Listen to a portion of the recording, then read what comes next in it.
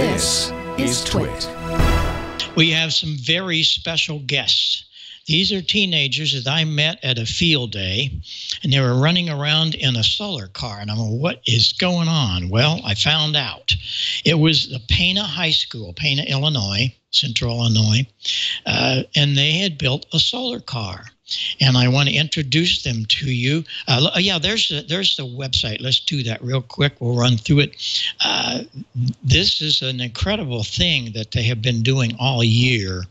So let's go in and see all of them. First of all, we have Connor. And by the way, most of them are hams. Connor is KD9LKA. Hi, Connor. And Howdy, Luke is KD9LAT. And then we have Caitlin, KD9KTG, and Jessica, who is the navigator, and she's the studying up. So hello to all of you and welcome here to Ham Nation. We want to know just a whole lot about what you've been doing. It's part of the STEM, science and technology, engineering, mathematics program. So Luke, why don't you take off and tell us a little bit about how it started and what you're doing and what's going to happen tomorrow. Sure thing. Well, as you already said, we're the Pana Solar Car team, and we started this program back in November of 2017. And before this program, we had two programs called Moon Buggy and Sea Perch.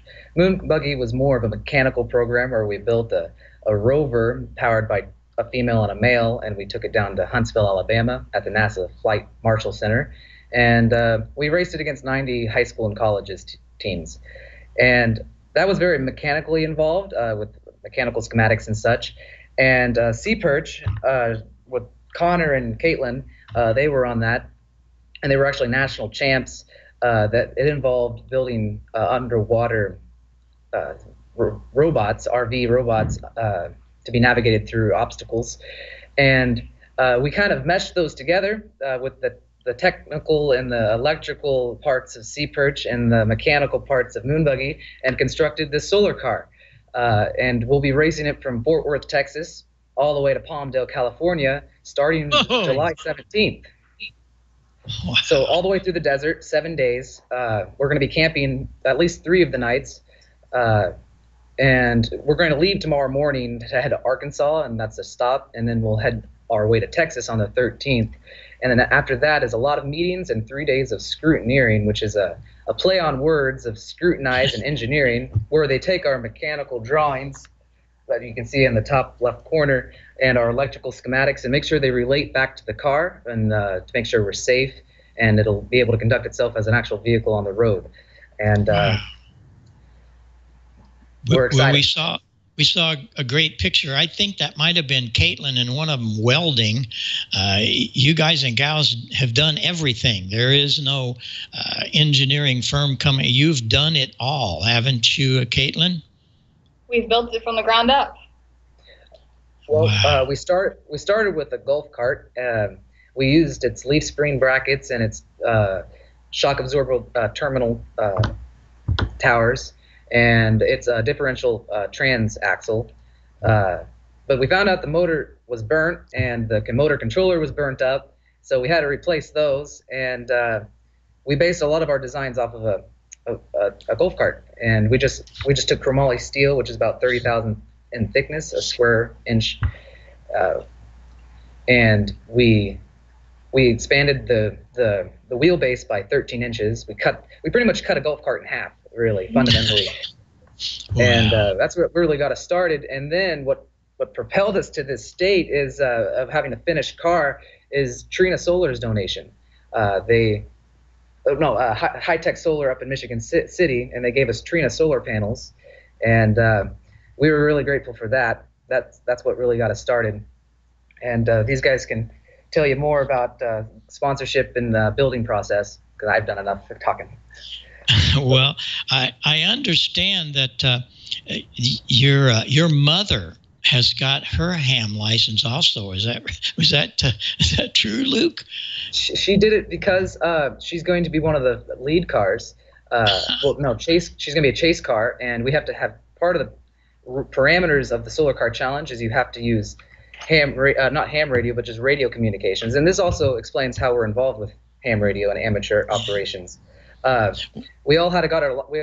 Most teams are probably going to be operated on the family channel, and there's 17 high school teams we're going to be competing against, and there's only about 16 channels on the family channel, and it's going to get crowded quite fast. So that's why we decided to pursue to get our technical license, Connor and I, but Caitlin, she moved on to her general license, so we have more freedom of the frequencies. Yeah, that's wonderful. Congratulations on that. That'll be wonderful. And I look forward to hearing so much more about this. Now, one of the things we need to talk about is you guys, you've kind of stood the brunt of all the bees and so on.